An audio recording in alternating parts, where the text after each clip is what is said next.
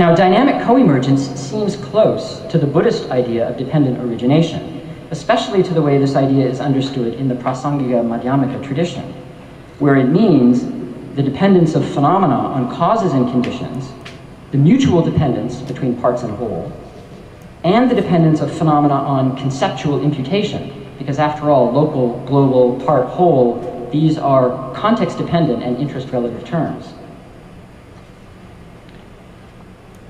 All right, so that's a little bit about emergence through self-organization. Now, the theme of our panel is experience, and so I want to now shift to consciousness. What does this have to do with experience and consciousness?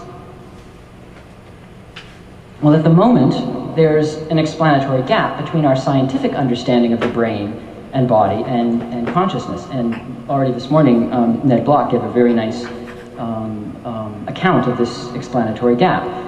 So our position with respect to consciousness is rather like Kant's with respect to life. The outstanding question is what would it take to bridge the gap for consciousness, or whether the gap is in some sense unbridgeable. Now, I think the best approach, maybe best is a little strong, I think a very important approach to take to this question right now is methodological. We need to enrich our resources on both sides of the gap, the brain-body-environment side and the subjective experience side, while using each side to inform the other.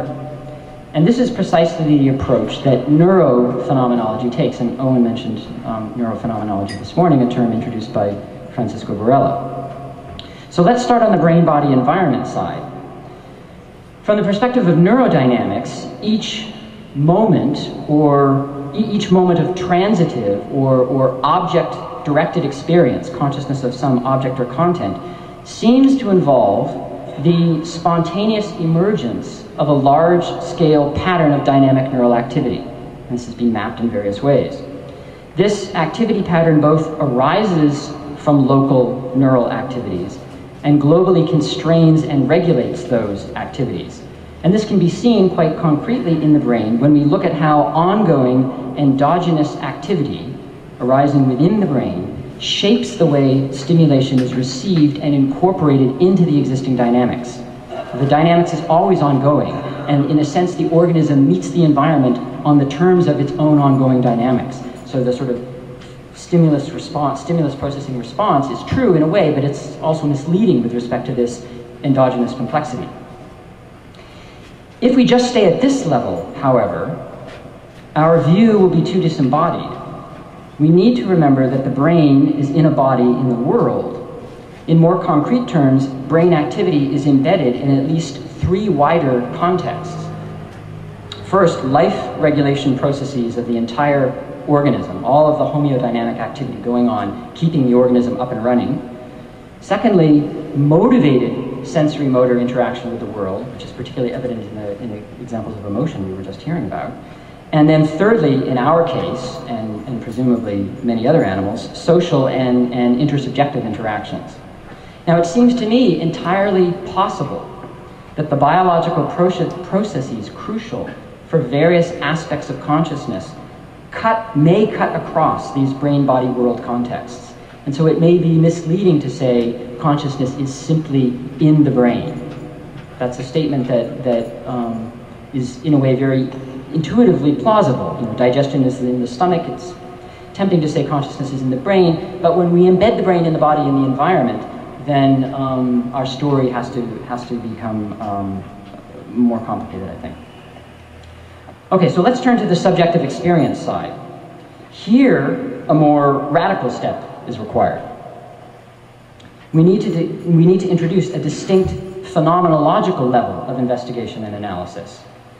Now, by phenomenology, I mean rigorously describing the phenomenal structure of experience as it is lived in the first person. In Western philosophy, this project has been most extensively pursued in the phenomenological movement originated by Husserl. In Asia, phenomenological investigation and analysis animate Buddhist and Hindu philosophy. Common to these diverse Western and Asian traditions is the recognition that phenomenology is a cognitive skill that requires mental training of attention and meta-awareness using various first-person methods.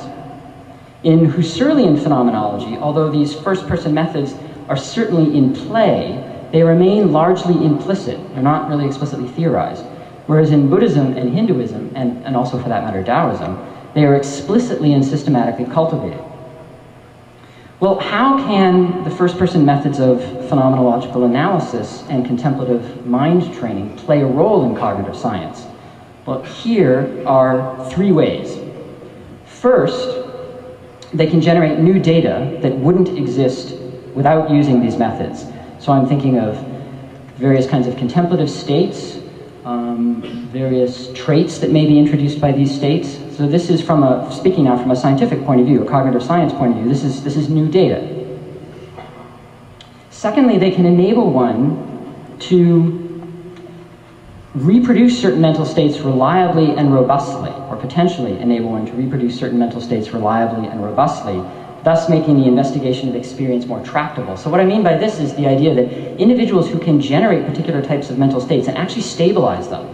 Most of us, our minds are wandering all the time, and if you do experiments, you're running trial, your subject, one moment your subject is, thinking about something, another time he's, planning what he's going to make for dinner, another time he's really paying attention and he presses the button. There's all this variable mental activity which gets averaged over precisely because it's stuff that you're not interested in. But if you're interested in the fine texture of experience, then you have to pay attention to that moment-to-moment character of experience. But how? Well, individuals who can actually stabilize that in a fine-grained temporal way might make the investigation of various aspects of experience more tractable.